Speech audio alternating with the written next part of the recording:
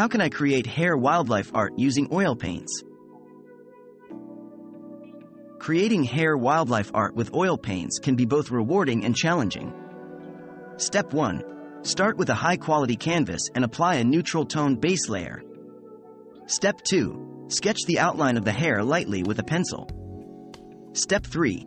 Use a mix of burnt umber and white to establish fur texture. Step 4. Apply layers of earthy tones to bring depth and dimension. Step 5. Highlight with lighter shades for a natural appearance. Bonus tip. Add some background elements like foliage to contextualize the hare in its natural habitat. This will add realism and emotional depth to your painting.